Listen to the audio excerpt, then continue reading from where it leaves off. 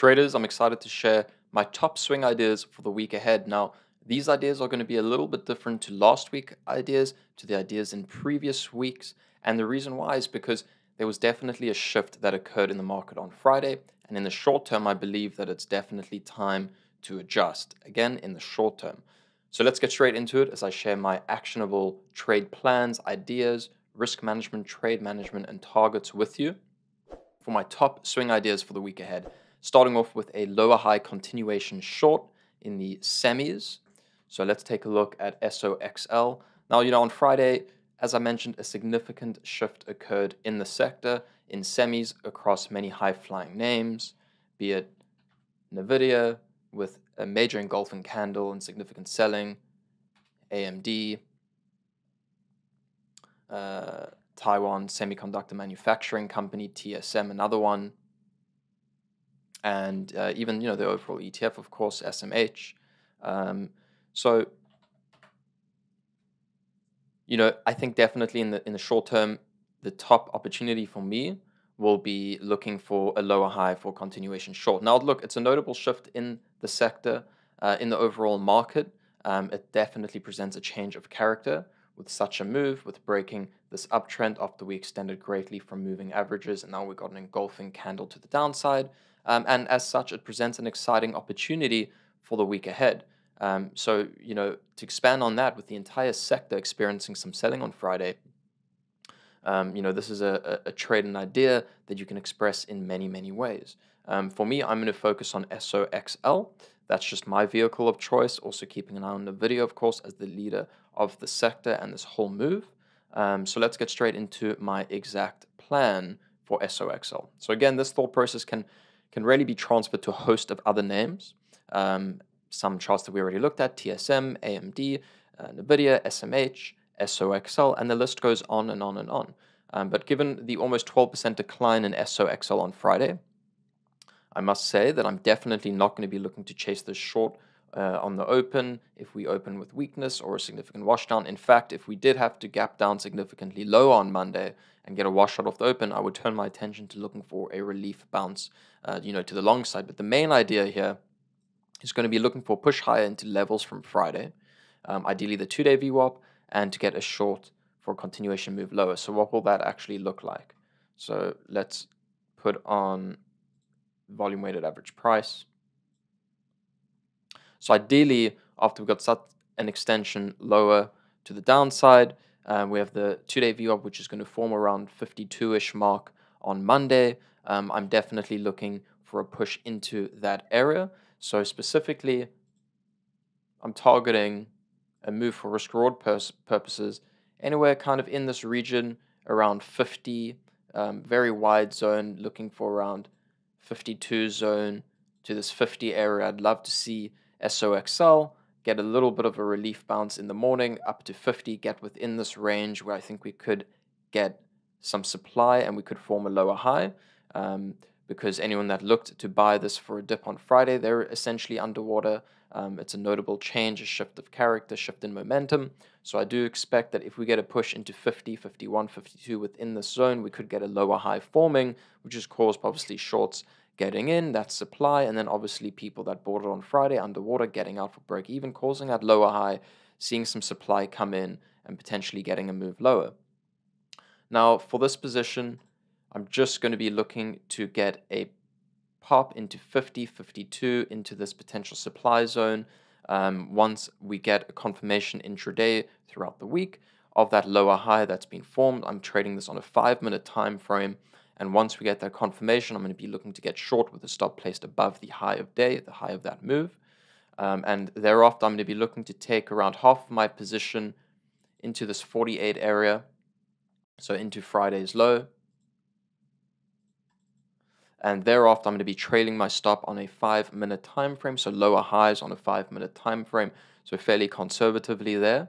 I'm looking for a 1 to 1.5, 2-day move, and I'm ultimately going to be looking for a move into around 45. So I'm ultimately looking for a move back down to this pivot area.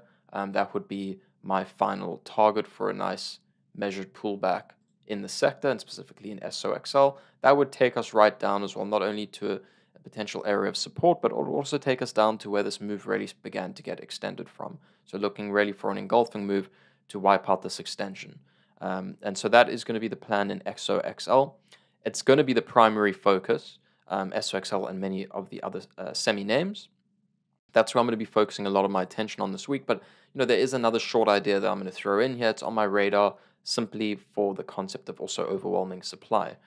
So that is going to be PBM, and similar to SOXL, it's lower high to short. Now, typically I avoid such a low float small cap stocks on the short side, but because the volume here tells the story and it offers a very interesting opportunity, should it conform to my plan, I'll definitely have some alerts set and look to react if we reach certain prices.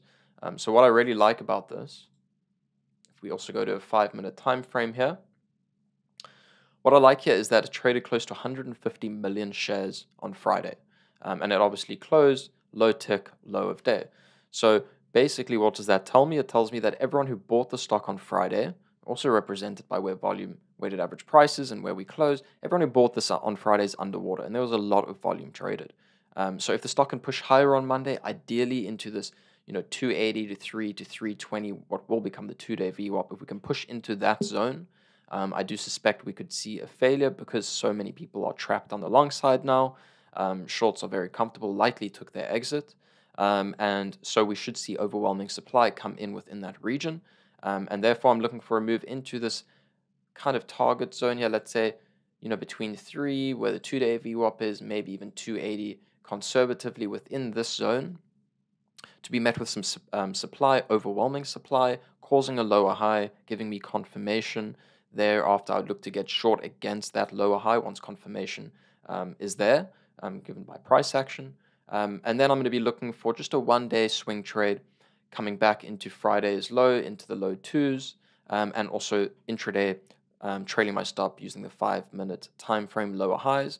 And separately, also definitely wouldn't want to see the stock reclaim its intraday VWAP and begin to base.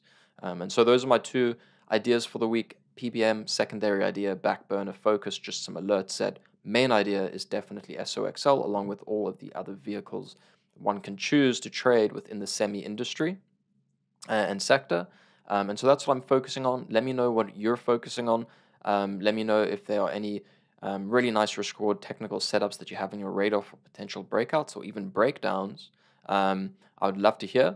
And good luck for the week. It should be a good week, an exciting week. And I'll see you all next week. So you're an active trader, not doing as well as you want, not doing as well as you deserve, and you just can't figure out why you can't become profitable no matter how hard you try. Well, let me show you why. This is your competition. The traders in this room. This room right here is full of elite traders, some of whom are making 7 and even 8 figures a year. In fact, our top guys have made nearly 20 million each in net trading profits in a single year. Let's head to my office so I can share more. So you're probably used to seeing videos of lavish trader lifestyles, trading gurus trading off of a laptop for an hour a day, heck, maybe even 15 minutes a day, and then them relaxing on some secluded beach for the rest of the day. Well, all I can tell you is that our traders train like pro athletes. They live and breathe the markets and are continually working on their trading skills. Because at our firm, that's what we've found it really takes to make it in this game. I'm Mike Bellafiore, co-founder and managing partner of SMB Capital, one of the world's top proprietary trading firms located in Midtown Manhattan. And we're always looking for trading talent to hire and develop. And not just to trade in-house on our desk, but also to trade from their own home, entirely using our firm's capital. And we have numerous traders doing just that, allowing them to make upwards of 7 figures trading the firm's capital without risking their own money. But to even get a shot at something like that, you need to have the right training. That's why we're doing a new free online presentation in which we share how you can get an interview with SMB to become an in-house or remote trader, trading firm capital without risking yours and gaining access to all of our firm's coaching and resources. And the best part? You don't have to be a profitable trader yet. In fact, we prefer to mold profitable traders with our methods and our techniques. That's why we have just 3 simple criteria that can earn anyone an interview. We're looking for highly ambitious and determined traders who fit our culture first and foremost. So if you believe that could be you, sign up for the free 1-hour online presentation by clicking the link that's in your top right corner of your screen now.